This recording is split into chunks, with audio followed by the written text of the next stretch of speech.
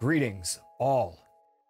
So one of the things that gets asked most when talking about playing random videos from folders is how to play all of the videos from that folder instead of just one.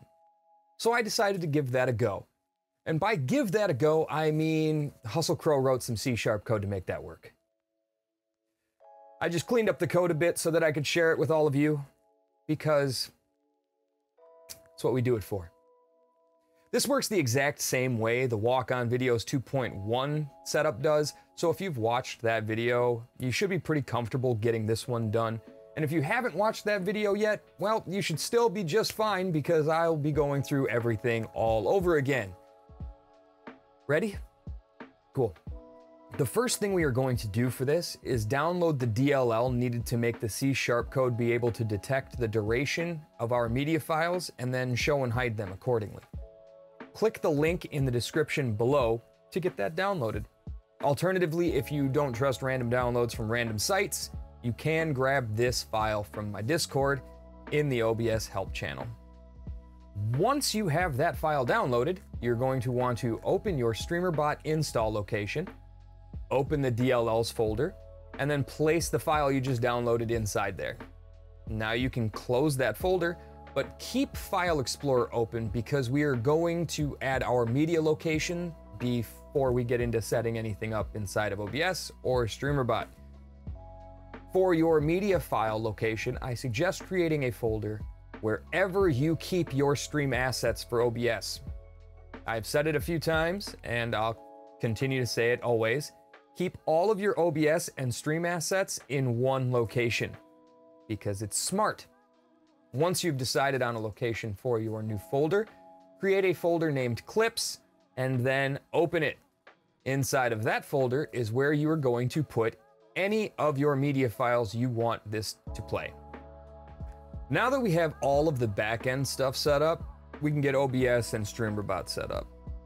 Firstly, open up OBS and create a new scene named Clips.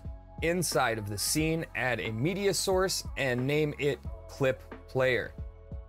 Keep the boxes for local file and refresh when source becomes active checked, and then click OK. Right-click the source and go to Transform, and then click Set to Full Screen. Then turn the source visibility off and lock the source. After that, you just need to nest this scene into your main scene and set the scale and position to something that you like. And then you can turn off the visibility for that and lock that as well. And that is everything we need done inside of OBS. So now we can move over to Streamer.Bot and get going. First thing you need to do inside of Streamer.Bot is set up the variables that are going to tell the C# code where to find Waldo. So at the top of Streamer.Bot, click the Variables button, and then right-click inside of there to add a new variable. Our first variable only needs to be set up if you didn't do the Walk-On Videos 2.1. If you did that, you don't need this. First variable's name is going to be basePath, and the value will be the location you placed your clips folder in. Make sure to put a backslash at the end of the location. It's important. Our second variable's name is clipFolder with a value of clips. The third variable is named clipPlayer, and the value is clipPlayer. The fourth is named clipScene with a value of clips. The final variable is named videoScene with a value of your main scene in which you nested the clipsScene. We got all that?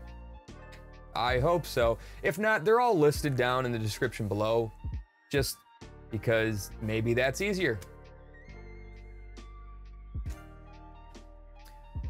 With all of our variables set up and everything else done, the last thing we need to do in Streamer.Bot is create our action. So, as hard as this is going to be, just bear with me. All you have to do is copy the code from the description below and then click Import inside of Streamer.Bot, paste that string into there, and then click the Import button at the bottom. Yep. Find the newly created action inside of Streamer.Bot containing the C# code, and to the right in the triggers box, add any trigger of whatever kind you want to trigger the action.